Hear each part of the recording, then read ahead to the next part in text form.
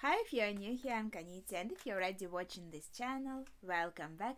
Today we are going to watch second season of anime Made in Abyss, and it's been a bit of a break between the first season and this one, and I also watched a movie between the seasons, but I feel like I generally remember most of the important parts, so I'm really excited going into the second season. Let's see what it has.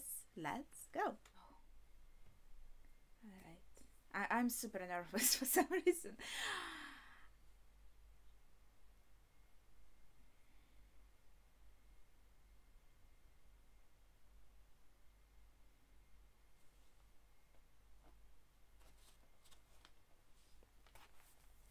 Mm-hmm.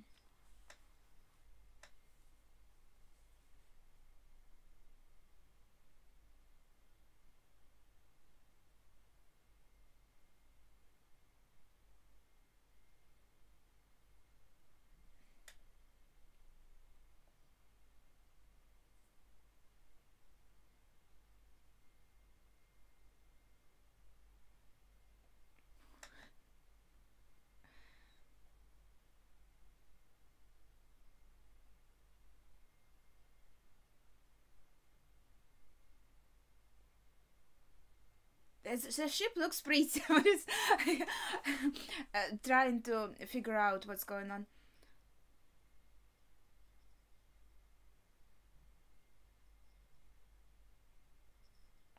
Oof.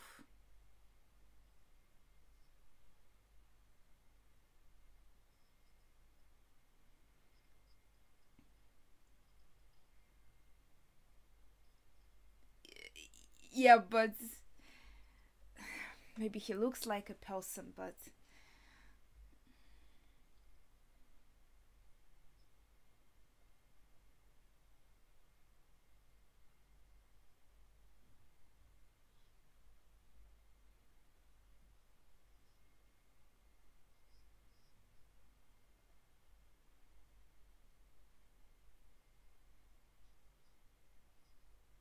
people devouring pit, that's how he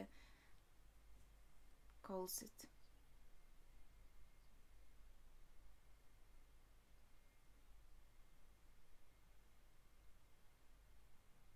The Golden City.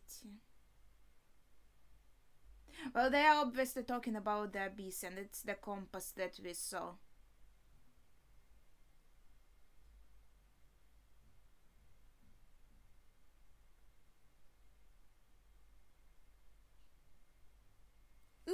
Oof!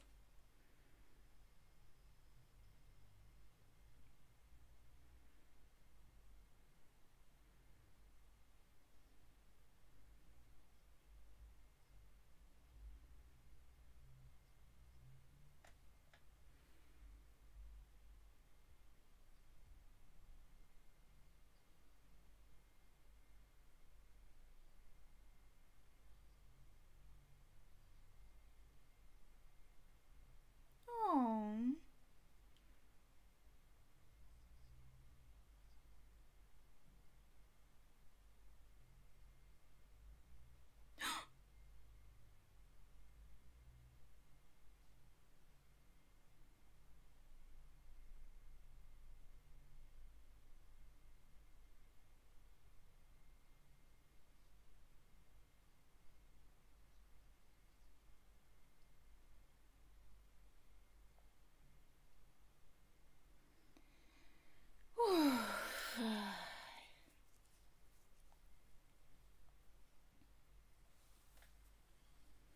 Yeah, we are going right to the horrible part from the very beginning.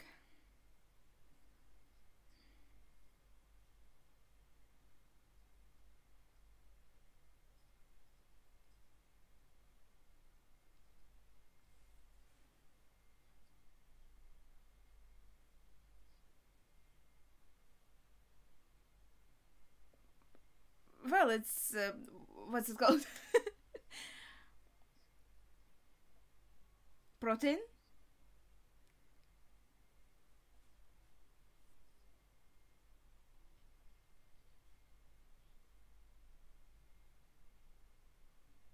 kinda looks like a bug himself. Yeah, thanks.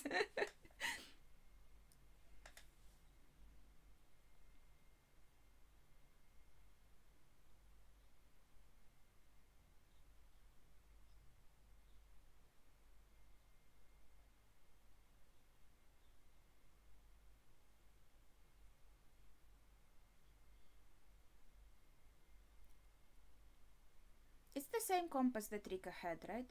3 Sages of Ganshin.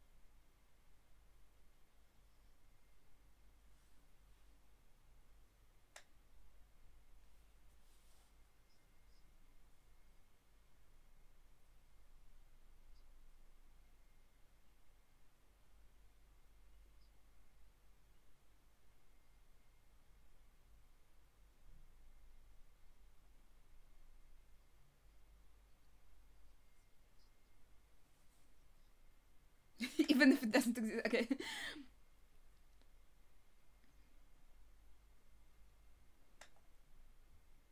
Wait, really? That's interesting.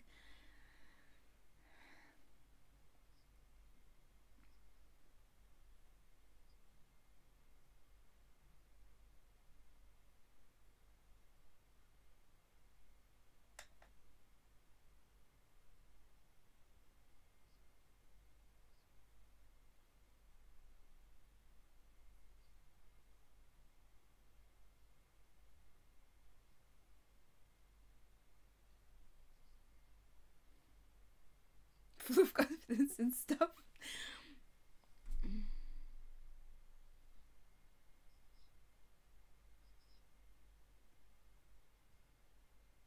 But because of what, like, you put into it, your feelings about it, or qualities that are not visible.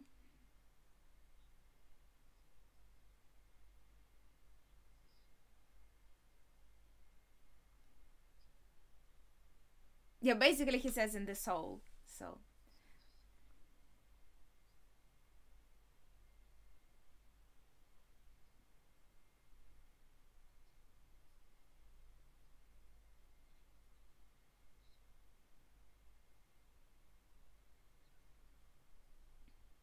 he is so wise.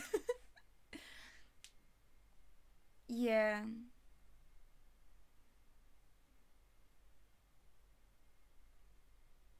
Hmm.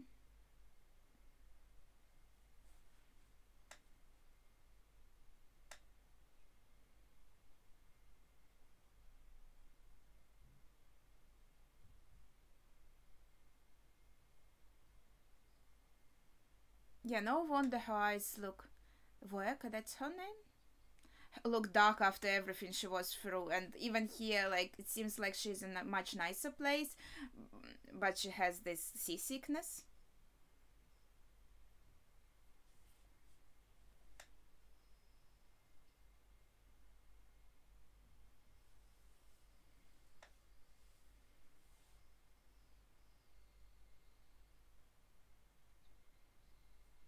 I wonder if it happens before the events we have, like with Rika now, or they're just from the different part of the world. I'm just thinking, did I see? Mm.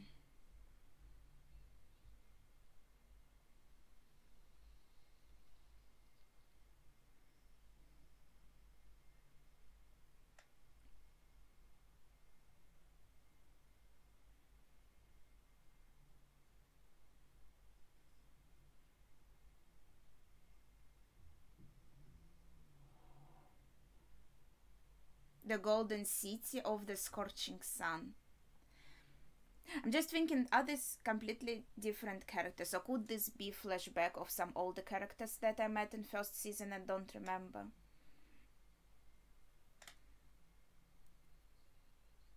Because it looks like it was just like the search for this place near the abyss, so to say, right?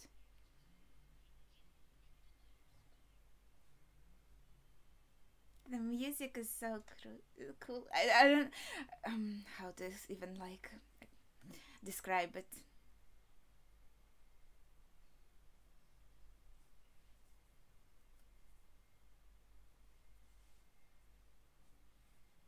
Very light and emotional.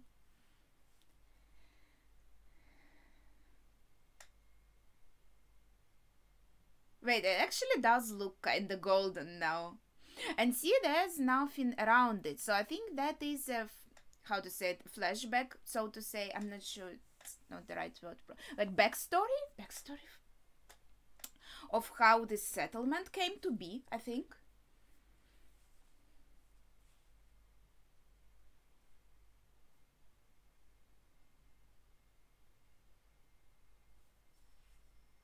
Oh, but there are people living here.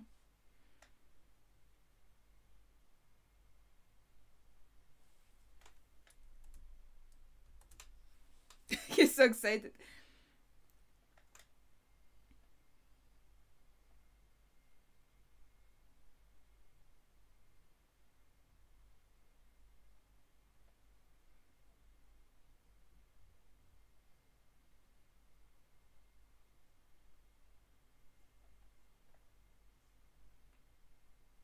And is this the same compass that Riku got?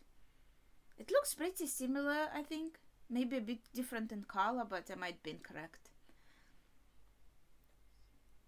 Is there only one of it?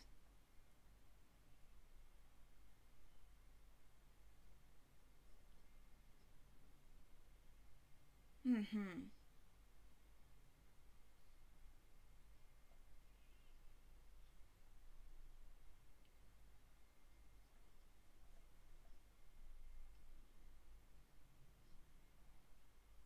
He knows their language already? Ah, the compass.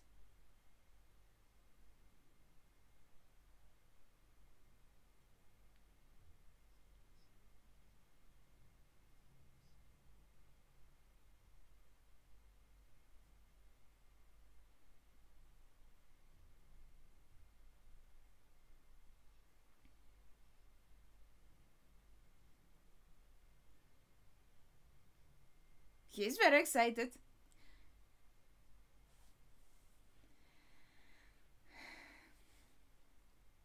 Well, it seems to be precious to him.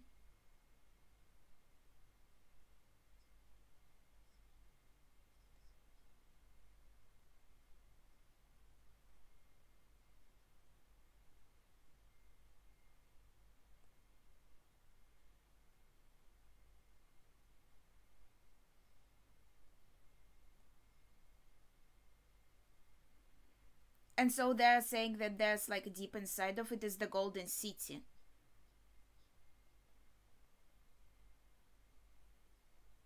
Doesn't sound very enticing, to be honest.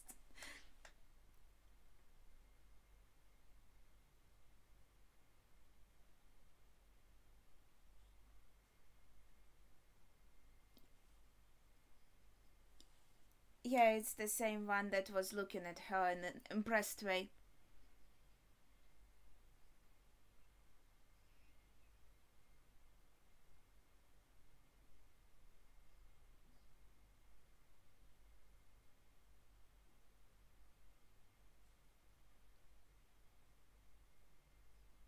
What the heck? She's still like super small. How do they deduce this already? And like, what? I'm sorry.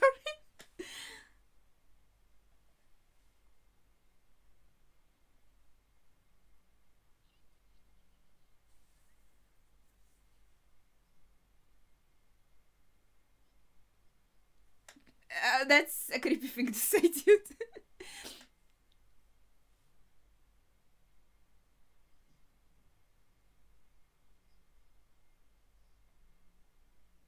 She looks cute.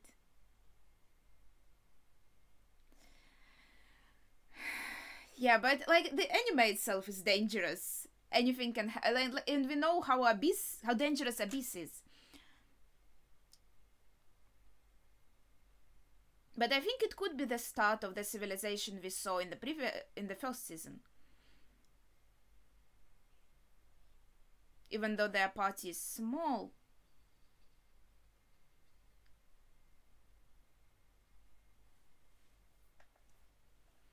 Ah, it's the first reaction of the go into the lower levels, right?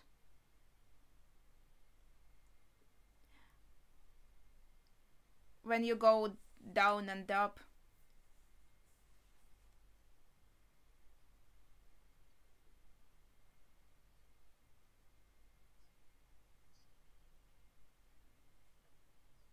Yeah, it's the curse of the abyss.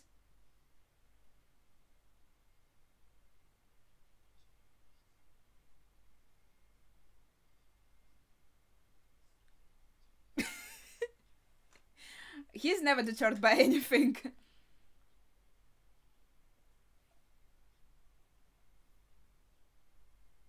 Yeah, it's excitement of the unknown, and especially since Gansha.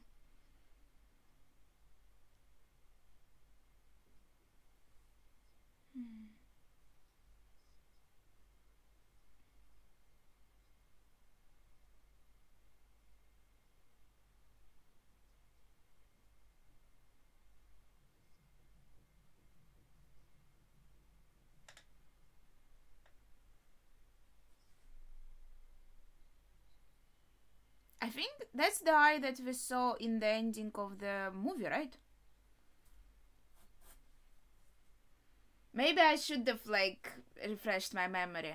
Yes, it is the same eye. Wait, we are going to the present suddenly. I thought the whole episode is gonna be a backstory. What the heck? So these are the people that probably actually went to Golden City, no matter like how many of them survived. And the civilization probably formed of people who were already living there.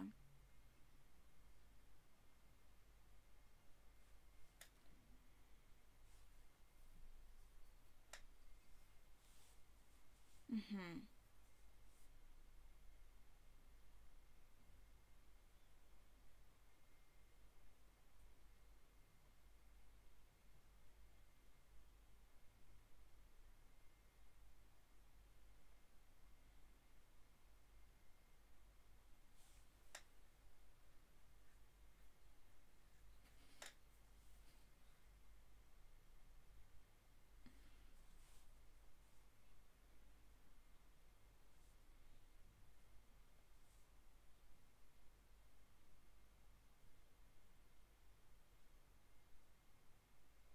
Yeah, it would be confusing without watching the movie. Good thing I was told to watch it.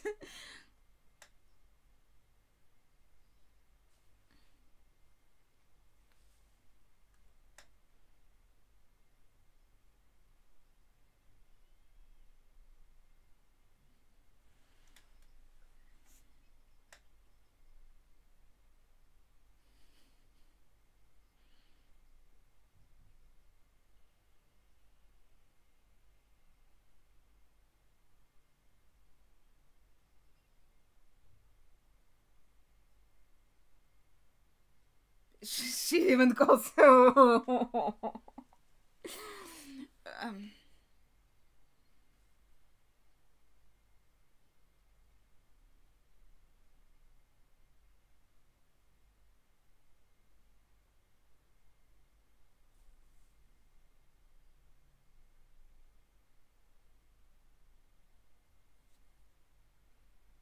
ooh.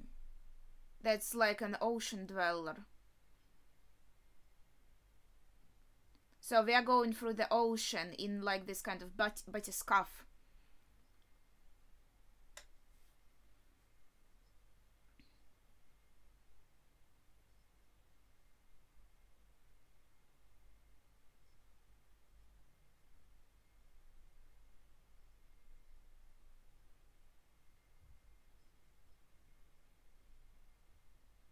Yeah, that's pretty impressive.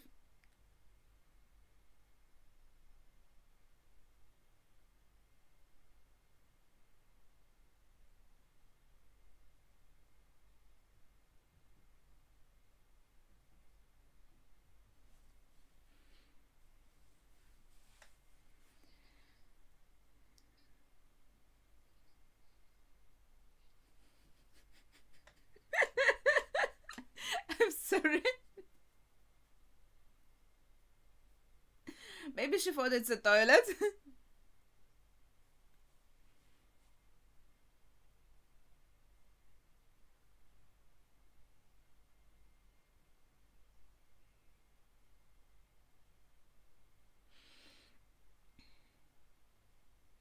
Lose while reliving? Why? Because they're distracted?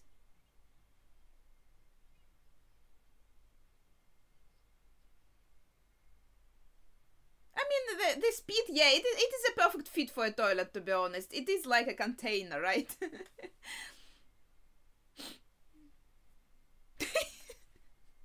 Yeah, that's uncomfortable, but like, what can you do, right? That's natural.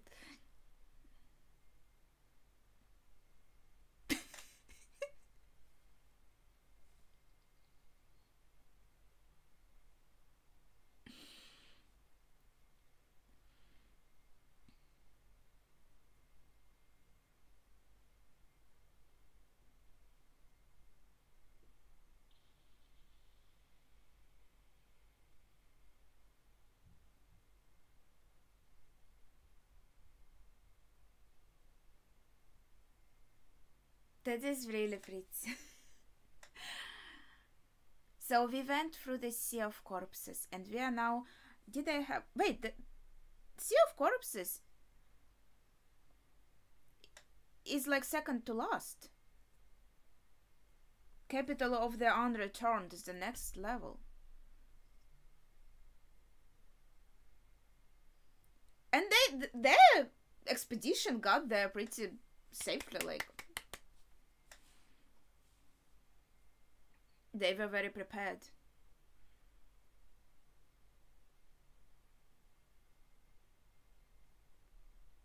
And I think it makes sense because, yeah, we are in the capital of, and this is the last one. There's nothing after that, and this is the end of the episode. So yeah, I think maybe I probably talked about this before. It's pretty obvious that the effects when you are ascending, they're getting worse the lower you are, and so obviously you can't return because when you start ascending, fate will reach its end.